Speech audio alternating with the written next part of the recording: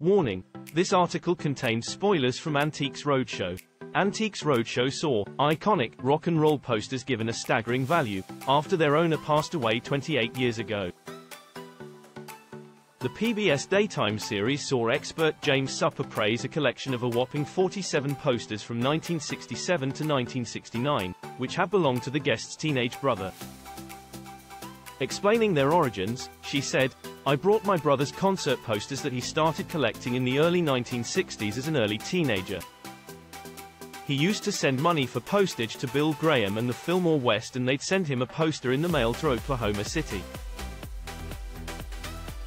My brother passed away 28 years ago, I believe, and they were always on his wall and I thought they were gone."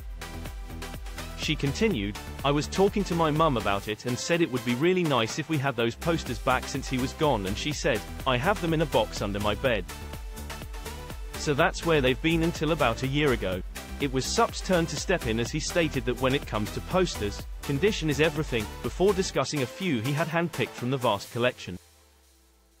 Pointing to the poster closest to him, he said, "The first up is one of the most iconic 1960s rock and roll posters, the Jimi Hendrix Flying Eyeball from 1968, with art by Rick Griffin, and it is just the peak of 1960s psychedelic art.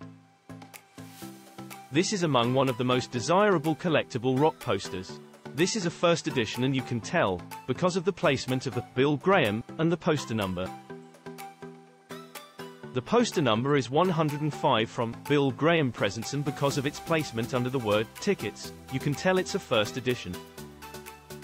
In this condition, with no pinholes but a little bit of damage to it, but not much, very minor, we put an auction estimate of $5,000 to $7,000. Quote. No way, no way. Wow, that's awesome." The guest began to tear up when Supp reminded her that this valuation was just for one of the posters. She queried, "Well, it's the best, right?" To which Supp replied, "It's among the best, yes. It gets better when we go through all of them."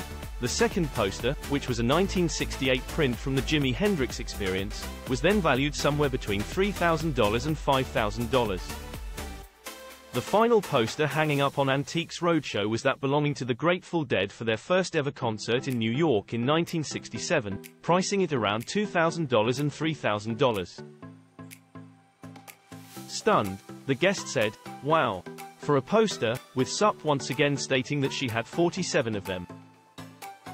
"I can't even do the math," she exclaimed, with the expert more than happy to step in and work it out for her.